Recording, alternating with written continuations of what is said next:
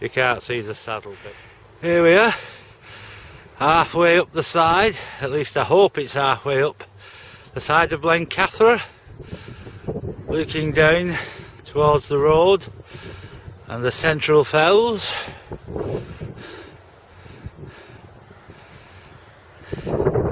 Over there in the distance you can just see the glitter of Derwent water in Keswick, with the other fells hidden in wet rainy mist behind them.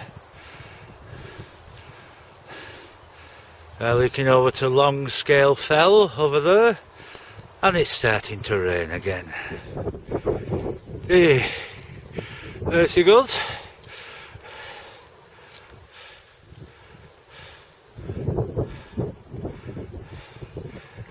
We have been told by Mr. Weatherman that it's going to clear up later, so we decided to risk it. It's a fairly easy climb up this side, so we're not taking too much of a risk in the rain. We've got the weather gear if it gets much worse, and if not, I can always get Susan to carry me back down. Here we are a little bit higher, looking out over Derwent water to Cat Bells. Now I think we're halfway. Somewhere down there is the Castle Rig Stone Circle. Looking back towards Threlkeld. And we're at 1900 feet. We're at 1900 feet, so we're at 1000 feet.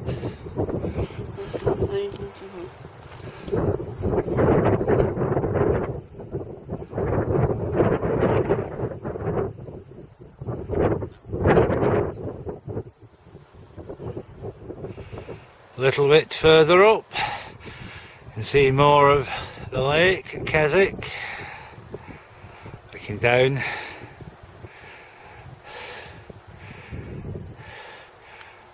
I don't know what valley there is, do you?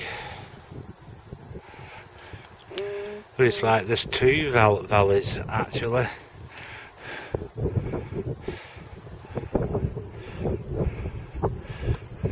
Just walking through the mist over there, might be hard to see.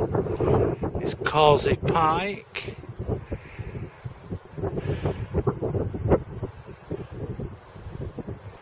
Then the Bassenthwaite Valley that way. Once we gain a bit more height, we'll be greeted with the sight of Skiddaw, which might be buried in the mist. Now we gain a bit more height, the view over Thirlmere, Soapdon. Over here we can see two of the lakes, there's Thirlmere.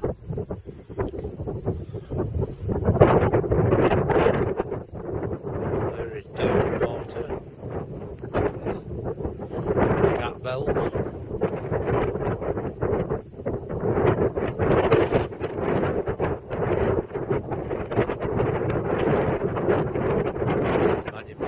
When we get around there, we'll be able to see Bassenthwaite Lake. Oh, that may be hidden by Skiddaw.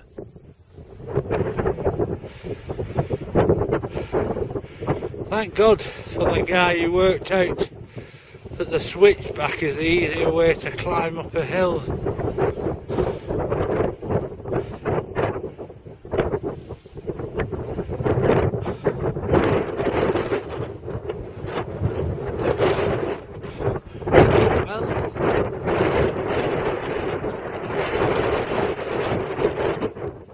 Fortunately, as you can see, the mist has rolled in. It's about part of the course. It's something you have to expect. On the top of the hill there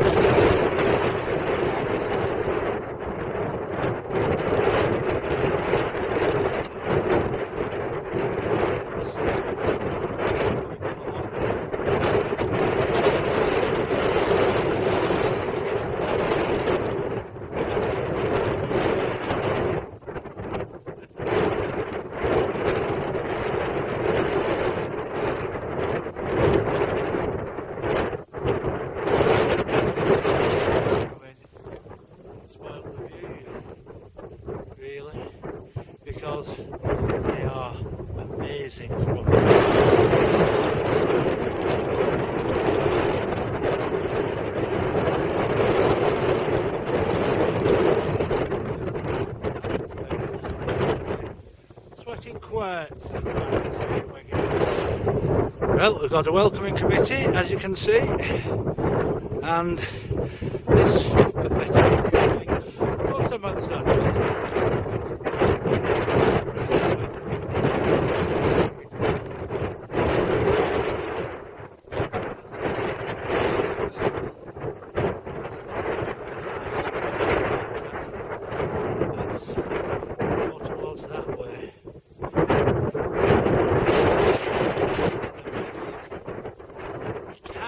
See the sun Blencathra of sunlight.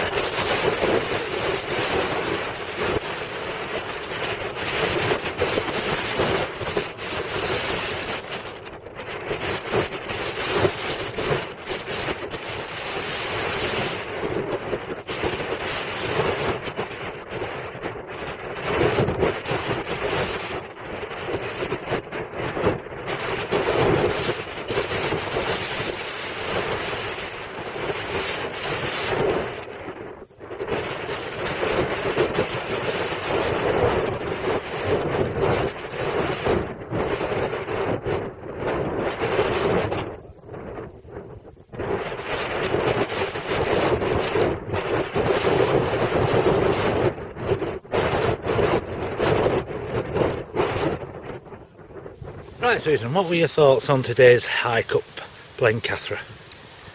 Very enjoyable walk. Starting off at the Blencathra Centre, we're already 1,000 feet up.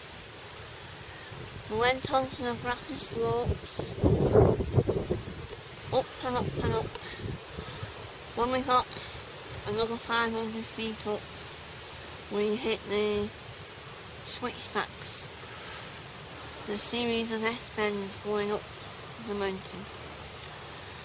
After that, the ascent was harder and harder and steeper and steeper until we finally crested over the top of Blencathra.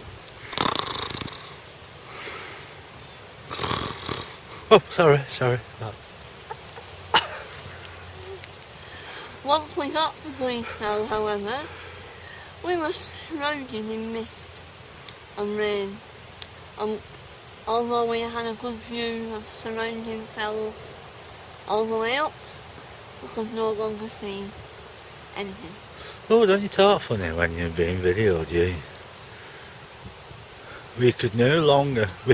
You just said we couldn't see out. That's what you normally say. We couldn't see out when we were up there.